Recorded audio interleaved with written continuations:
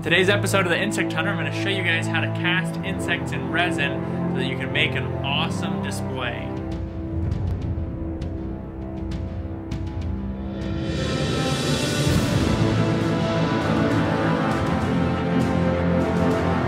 So, you want to cast insects in resin. Well, why would you want to do this versus doing a scientific mold? Well, the main thing about doing it in resin is that these are more durable. They're going to last longer. To me, they look cooler. They're not going to be as easy to use for looking under a microscope and scientific purposes, but to me, I enjoy looking at the insects more and being able to share them and show them to people. You could also hand this to a little kid and they can hold it and handle it, and it's not going to be any problem. But a scientific specimen that's on a pin, you're probably not going to be handing that to a 2-year-old because, I mean, the likelihood of them breaking it is super high. It's also really nice to do this for spiders because a spider will kind of deflate. So if you look here at my spider specimen that I did as a diorama, if you look at the abdomen, it has deflated to some degree. It's really just like shrunken in because all the insides of that specimen just kind of got consumed by bacteria and other things, and then it just deflated because it lost some of its structure. But in the resin, you're not going to have that issue because, I mean, things are set, not in stone literally, but set in resin, so they're not going to change after you set it. So that's a nice thing about that. Some of the downsides of working with resin is that it can be harmful. You have to have some safety equipment or the ability to have an area well ventilated. I can't emphasize enough that you want to be safe if you're working with resin. You don't want to get it on your hands. It can cause you a headache if you're inhaling the vapors.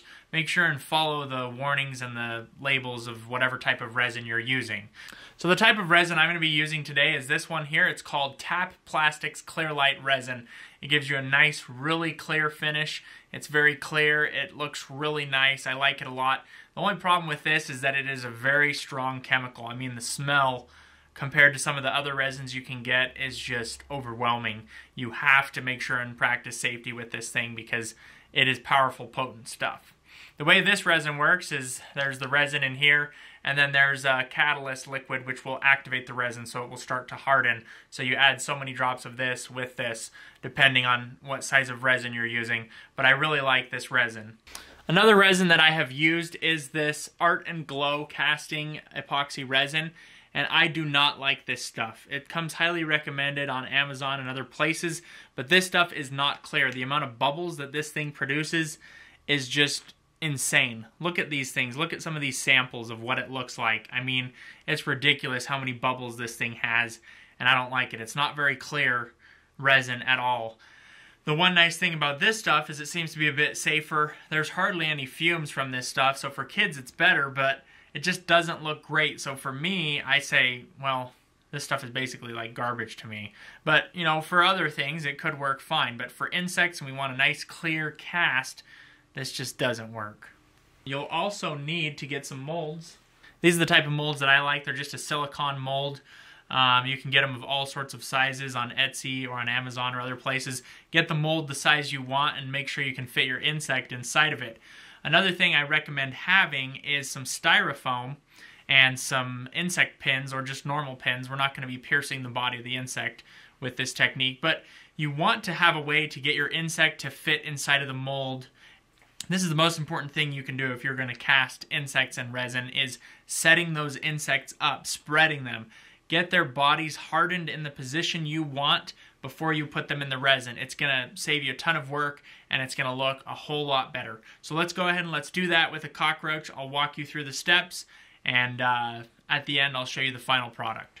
So we've got our insect killed. I killed it in alcohol. I pulled it out of the alcohol for about 20 minutes and let it dry off the alcohol.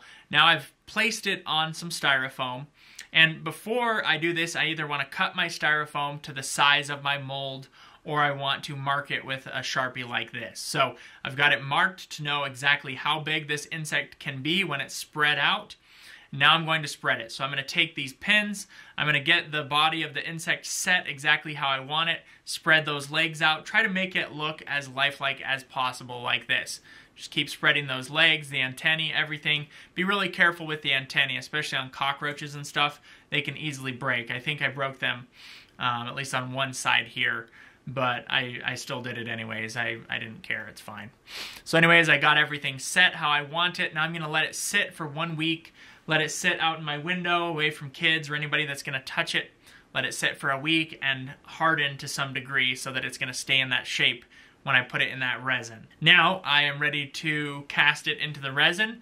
So I've got my resin ready, and I'm going to be using a fume hood, which is a device which circulates the air away from you so you're not having to breathe in the air.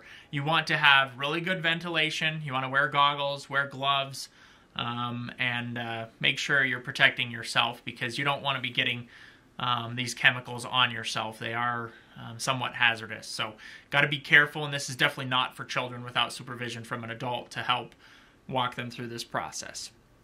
So anyways, we've got our mold ready to go. I'm going to mix up my resin, weigh it out, and add the drops of the catalyst. And then I'm going to pour it in. I'm going to first do a bottom layer. So I'm going to do this in multiple layers. So we do the bottom layer first. We'll get that one set.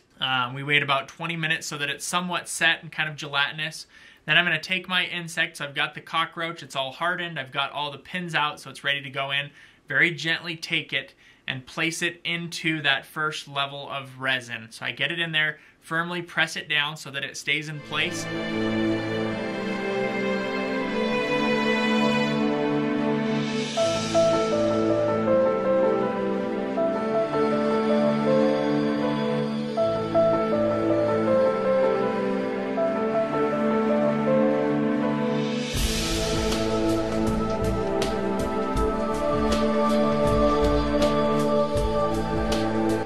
Now I'm going to add my second layer of resin. So I go ahead and mix that up, add that on top, let it sit for about 20 minutes.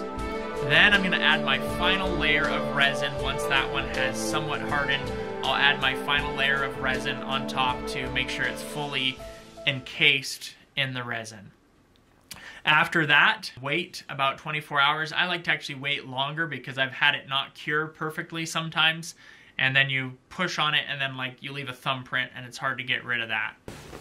All right, I've got my specimen. It's been curing for about 48 hours or so. I want to make sure it's 100% dry, but I've got it ready and I'm going to crack it open with you guys and take a look at this specimen. Just kind of crack that off on the sides as best as we can. Look at this guy. This thing turned out great. This looks really good. Look at that thing from the front. It just looks great. I mean, it's got those legs spread. It looks as lifelike as I could get it. That's exactly what you want. Now, on the bottom, I probably should have put a little more resin because there's a tiny little bit that's protruding out, but that was just my fault. I should have added just a little bit more resin to this. But I think it turned out great. I mean, look at how that thing spread. Just as a comparison, I brought a couple other samples that I have that I've made here. And these ones I just put them in the resin and I tried to get them spread out in the resin as it was kind of getting gelatinous and extra gooey, and you can see it didn't turn out quite as good. Out of all of them, this was the best one I did. It's got a black dye in it on the last layer. But you can see the legs aren't spread out and it kind of almost went in this fetal position. Even if you set those legs out, they kind of harden a little bit back into kind of a curled up position. This spider would look a lot better if I had those legs spread out, so that would definitely look a lot better. And then I've got like this sulpugid here, wind scorpion, and you can see it's not very well spread. It's not even flat. It doesn't look quite right. And those legs, again, just kind of curl up into that fetal position. It doesn't look good. Although this is a cool specimen, it doesn't look great because the legs are not spread out. It just looks... It doesn't look great. And this one I didn't have enough resin in the thing in the first place. That was my fault. But anyways, yeah, you can see how spreading out those legs and getting the insect ready beforehand is critical so that you can have a really good specimen just like this hissing cockroach. So anyways, I'm really impressed with how this turned out. So as you can see, doing resin is a bit more work, but I really like it. I love to be able to share it with people, hand it to kids or hand it to people and showcase them to people. You know, you can make jewelry, you can make a Christmas ornament, you can do all sorts of things. It's just more creative to me and it's more interesting because it's more user-friendly for those that I'm sharing it with. For scientists, obviously, it's not the most official way to do it, but for teaching the public and just general people, this is the way to go, in my opinion, if you're comfortable working with the chemicals. If you're not comfortable working with the chemicals, you can do a diorama, and I will make a video on one of those here soon. I hope you guys enjoyed this video. Sorry it's been so long in between videos, but I'll keep making content as fast as I can. The coronavirus pandemic has changed a lot of my work and what's going on. But before we leave, I want to add a couple more images to the Insect Hunter Wall of Fame. This first image comes from a user on YouTube named Clognog. Thanks for the submission. This is a caterpillar that's getting parasitized by some parasitic wasps.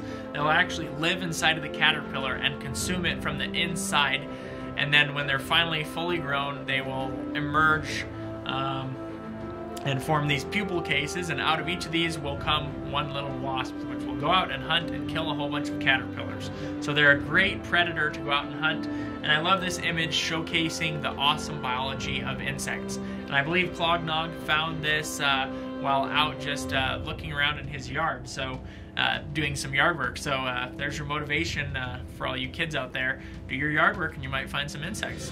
When your mom or dad asks you to volunteer for that, go do it. This next one comes from Robbie Keane, and he was just collecting insects in his yard and he was able to find this. So he said that during the pandemic he was struggling to find a lot of time to get out and stuff, so he spent more time doing macro photography. I love the way it looks on this jewel beetle, family Buprestidae. It's just beautiful to see the different hairs and the different punctate marks. There's tiny little dots all over the place which help reflect light. It's just beautiful. That's the thing that I love so much about insects, is that they're so small but they're so interesting, and there's so many intricate things going on with them. So if you look close enough at anything, you can see beauty and wonder and exciting things. And that's what I love about insects, and why I love teaching you guys about insects and other arthropods, is that there's so many interesting things we can learn about these small creatures. If you enjoyed this video, please give it a like. Let me know in the comments what kind of resin you've used and what resin tips you have for casting insects in resin, and what else you would say to help other folks out. I'd love to hear too, because I'm still working on doing a lot of stuff in resin. But I appreciate you guys and all you do, and I want to wish you guys a Merry Christmas and Happy Holidays, and here's to a new year of awesomeness. So thank you guys.